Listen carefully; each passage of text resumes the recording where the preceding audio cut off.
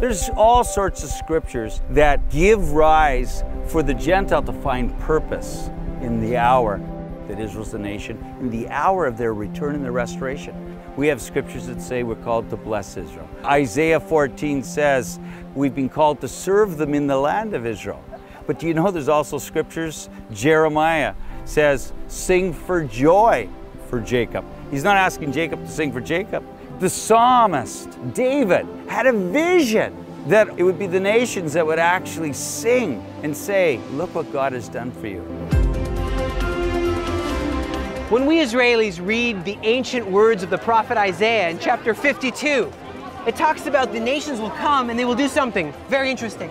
They will come and they will sing, and together with the voice, they will sing together. Amazing. I remember asking myself, hey, when were they planning on doing that? The answer is today. Many want to come, they want to dance, they want to sing together, but not everybody can come to Israel. But you know what? There is an opportunity now in your synagogue, in your church, in your community, in your nation, to join together in joyous song. Singing is the way, the means to create something together. The more we are together, we are helping to make a better world. What God has in store for us, and it says so clearly in the Bible in many places, is a symphony of nations that learn to love each other and to sing together and to serve together. I want to start practicing it now. Isaiah 52, it says very clearly, listen, your watchmen lift up their voices. Together they sing for joy. When the Lord returns to Zion, they will see it with their own eyes. Burst into songs of joy together. Wow.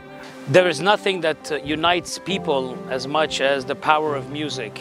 If we can get together and start singing together and breaking bread together, then we will be able to create this kind of atmosphere that God wants us to create. What better way to celebrate than having all of us getting together? Jews, Christians, coming together to celebrate Israel, singing together. We invite you because it's coming soon to a neighborhood where you live.